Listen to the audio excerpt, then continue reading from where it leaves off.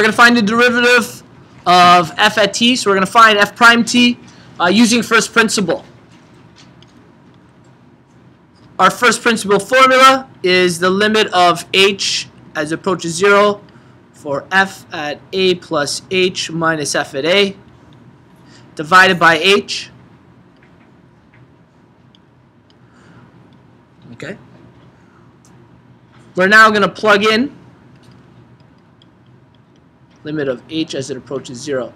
So the function is a root. So we're looking for the root of t plus h. T is our a value minus the root of t, all divided by h. Okay. So now that we have that, again, we're trying to simplify. Remember, our goal is to get rid of that h on the bottom if we can. So we're going to have to rationalize this function. So we're going to be multiplying by root t plus h plus root t. And we're going to do that to the top and bottom of the fraction. Again, root t plus h plus root t.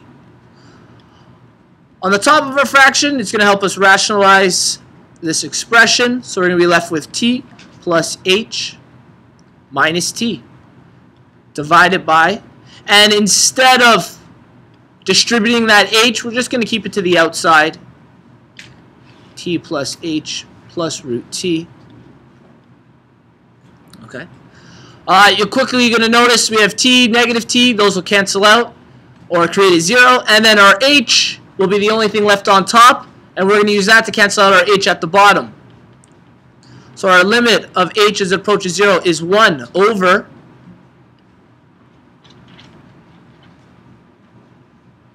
root t plus h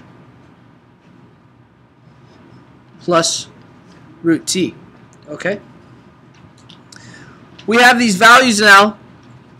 Because our h, or our bottom of our fraction, is no longer going to be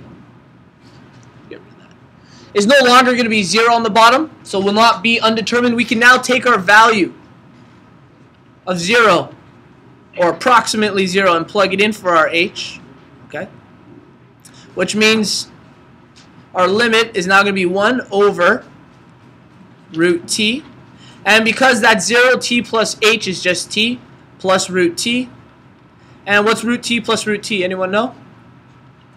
You can just write it as 2 root t. Okay? Same idea, we've created an equation at the end. Only difference is we use the root to solve this function.